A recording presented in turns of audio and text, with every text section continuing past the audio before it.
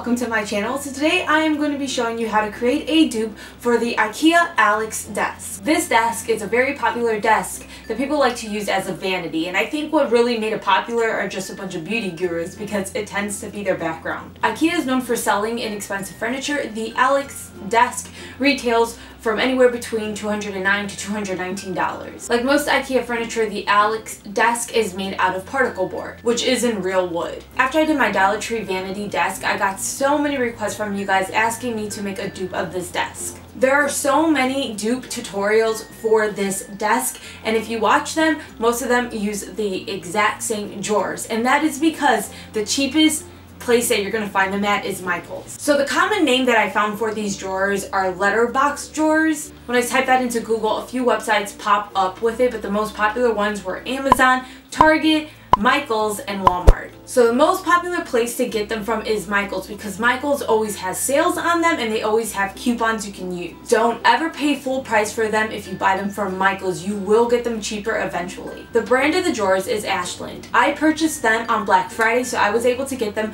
for $35 a piece. I could not use a coupon that day because these were one of their hot buys. So if it's like a hot buy, you're not going to be able to use a coupon, and usually on the coupon it tells you the restrictions. When they go on sale, they're not always a hot buy, so lots of times you are able to use a coupon. I want to quickly review the drawers. The reviews on the website are terrible. The drawers are not as bad as they seem. Lots of the reviews that I saw, people were saying that pieces of their drawer were like chipped or had scratches. I only had one piece that had a tiny little chip, but that was a piece that was on the back. So for me, it wasn't a big deal. And people were saying that the instructions are hard to read, but I didn't find it difficult. When you're assembling the drawers, the last thing it tells you to do is add the wheels. You do not have to add the wheels. I decided to add the wheels because I have hardwood floors. I know in the beginning it looks like I don't. It looks like I have white carpeting. That's not white carpeting. That is just like a throw that I put under the desk. If you can't find the drawers in store, you can order them offline, and most of the time you do get free shipping. So I ordered my drawers, like I said, at $35 a piece. So with taxes, that cost me around $75.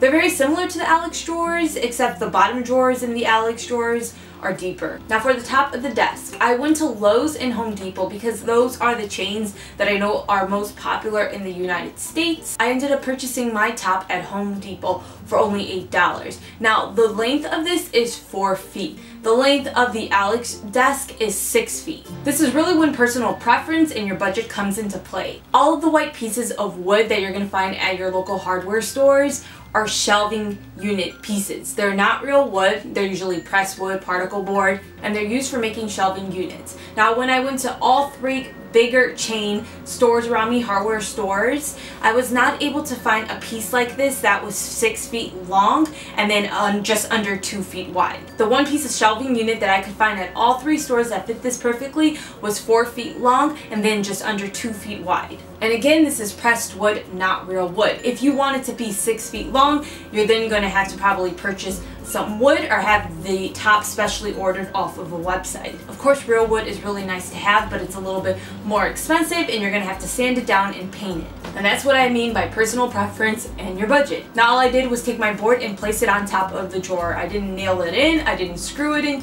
You can do that if you want to, but honestly, it's not necessary. It doesn't really move around. I mean, if you're going to be putting something really heavy on top of this, then I would say maybe you want to nail it in place. But if you're going to be using this for a vanity, I don't know what you would place on top of it that would be too much weight. And that's how I made my desk. Really simple to do, and I saved $120. I do want to share with you guys the add-ons to the desk. So if you get the board that's 4 feet long, you're going to have 16 inches of leg space between the two drawers. So you're going to want to get a chair or a stool that's that length. I got my stool for $14 on clearance at Target. It had a wooden appearance on the top and the legs were black. I ended up spray painting it and adding this marble appearance to it. Then I added these two shelves that are on my sides. Now I do have a tutorial for these shelves. These are actually knockoffs of the Ikea lac shelves, and I made both of them for just under $25. And unlike this and the actual lac shelves from Ikea, they are real wood. I think they look really nice on the desk and add more storage space. For the vanity mirror, I picked up this mirror at Big Lots for just $22. It's a really pretty mirror for $22.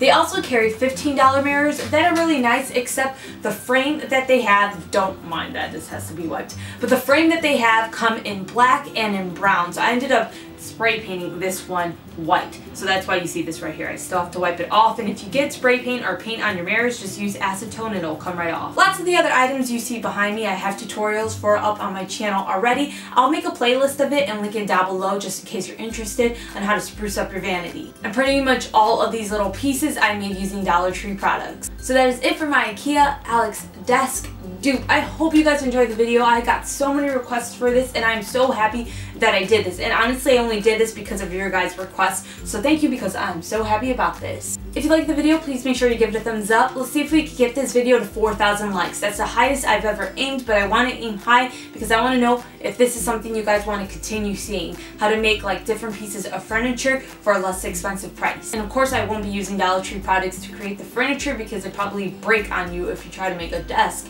out of Dollar Tree stuff. Thank you so much for watching, and again, thank you to everybody who requested this video. I will see you guys next time. Take care. Bye.